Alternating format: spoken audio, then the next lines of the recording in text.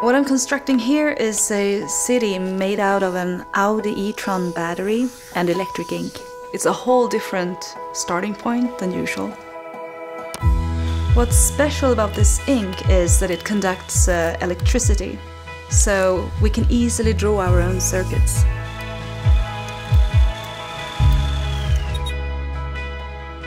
I really have to keep track of the lines and details.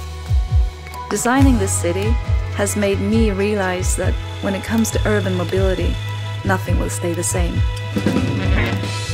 My hopes for electric cars in the future is that they will be intelligent, silent, and environmentally friendly.